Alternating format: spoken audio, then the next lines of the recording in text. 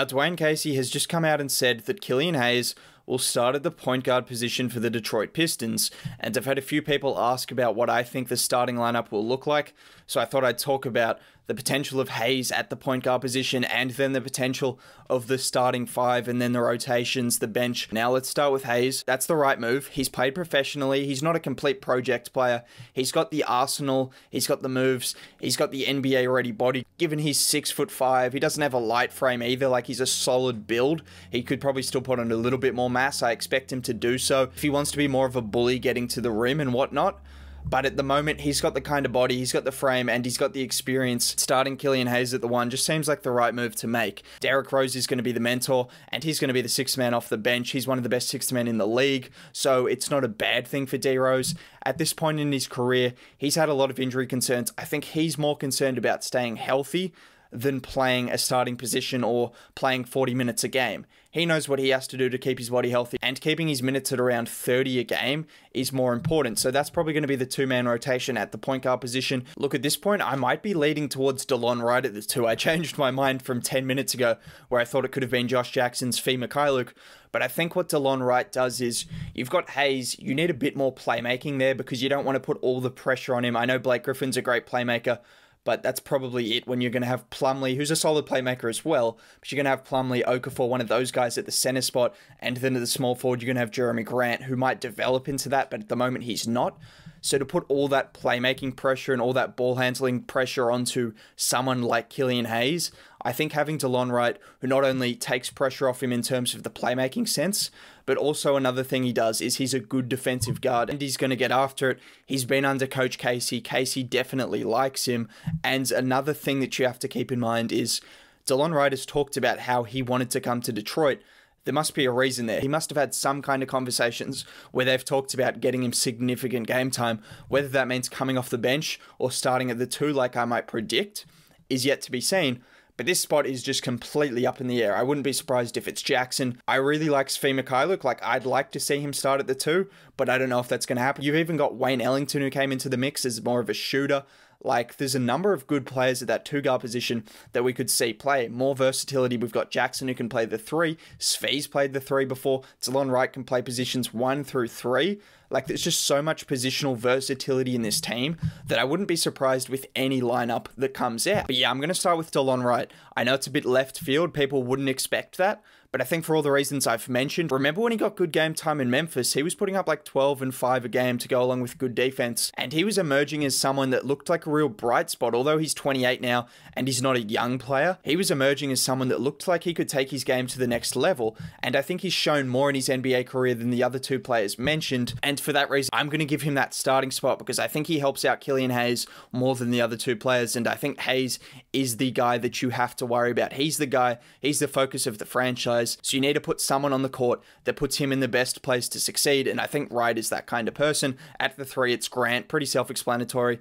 Great 3-and-D guy. I don't think too much needs to be said about him. He's going to get more opportunity. I could see him averaging around 15 points a game on good defense, doing all those kind of things. I could see him improving his playmaking as well.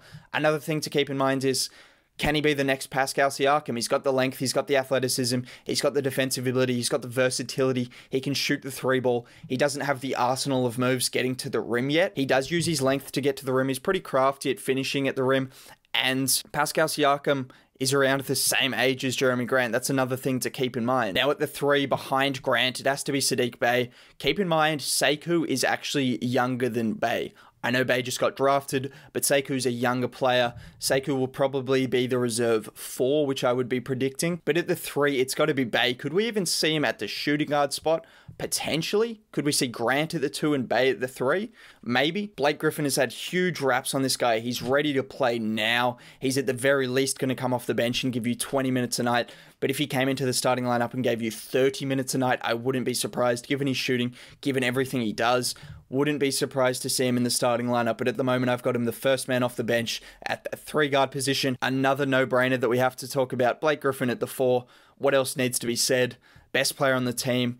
If he's healthy, which he looks to be healthy from everything I've heard and everything I've seen, then he's going to start at the 4. Adds playmaking, shooting, experience, just overall great player.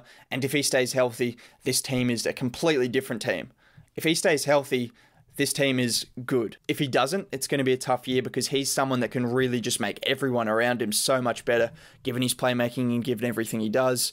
No-brainer at the 4, he's going to start. And then at the 4, we'd love to see Sekou. I expect us to see Sekou. We've got the possibility of Isaiah Stewart coming off the bench. Maybe they push Bay to a backup 4 and then have Jackson come off the bench as a 3 and leave Mikhailuk as the reserve shooting guard, or Delon Wright. Either one, whoever they pick.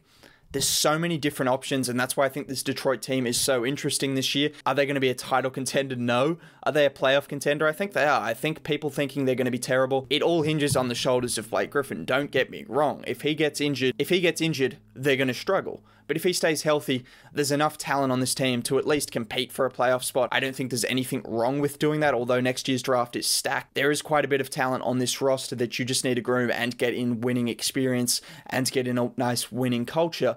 And I think that's what the Pistons are going to do. And then at the 5 is another interesting spot. Another one which is up for grabs. I kind of like Jahlil Okafor here. You know he's 24. Okafor is only 24 years of age. He's still a young guy. And he played 2 games where he played over 30 minutes last year for the Pelicans. You want to hear the numbers he put up? 25-5 and 25-14. It's that kind of ceiling that someone like Mason Plumlee doesn't have, and Isaiah Stewart might not be ready, one of the youngest prospects in the draft. So why not go for Okafor? Why not give him a chance to prove himself? I think he's got more upside than Plumlee. I know he's got more upside than Plumlee. I know they paid Plumlee, which would hint at him being the starter, but I don't know if that's the case yet. Look, I would make an argument for Plumlee. He's better defensively. He's got an existing relationship with Jeremy Grant. He's a better playmaker. He's a bit more of a well-rounded center, so that's probably why they're going to start with Plumlee. And I'm not opposed to that. I just think Okafor, given the chance, could maybe blossom into something. When he's had the opportunity, which has been limited, he's done pretty well with it. And I'd expect nothing less if he gets an opportunity in Detroit. But at the moment, I think he'd be coming off the bench. And then you have Isaiah Stewart. Between Isaiah Stewart and Okafor, it's hard to tell. I think at the moment it'll be Okafor. Isaiah Stewart will probably ease into it. Although he's a big body, he's still young, he's still undersized. He could play some 4, he could play some 5. I'd like to see him start from the get-go. I'd also like to see him be the first man off the bench. I don't know if that's going to happen yet because you've brought in 2 guys in Okafor and Plumlee with clearly a desire to play them, so I imagine that will happen while Isaiah Stewart develops. That's my starting lineup. I'll just run through it again. Hayes, Delon Wright, Jeremy Grant, Blake Griffin, and then Mason Plumlee. That will be my starting 5. Then coming off the bench, D Rose obviously, Svi Mikhailuk, and Josh Jackson, Saddiq Bey at the 3, Sekou/Stewart at the 4, and then Stewart/Okafor at the 5. I think that's a really good lineup. You've even got guys like Ellington, who could be the 3rd man off the shooting guard bench, which is pretty solid for someone who was starting for Detroit only a year ago. It shows that this team is not in a bad spot, considering he was starting for a team that made the playoffs that year. So keep that in mind when talking about Detroit as a team that has no chance of making the playoffs. Wayne Ellington was someone that was on that team, starting for that team when they made the playoffs, and now he might be the 3rd best option at the shooting guard position, the 4th best option. So this team has progressed, and I think this is my starting lineup. Probably the only surprising one there is Delon Wright, but I think the main premise of that is just everything he does helps Killian Hayes, and that should be the goal of the organization. That's why they're keeping D Rose, so why not start Delon Wright? Casey also likes him. They've got experience there. He's a defensive guard. He can play make. He can do a number of things. I'm excited to see Delon Wright with a new opportunity because I really rate the guy, and I rate a lot of these guys coming off the bench, so it's not an easy selection, but that's my pick, and that's my starting lineup. If you did enjoy the video, a like would be greatly appreciated. Also, subbing to the channel. As I said, this will probably be my last Detroit video for at least a few weeks. Got to make more content, got to make it about different teams. But until then, I'll catch you next time. Bye.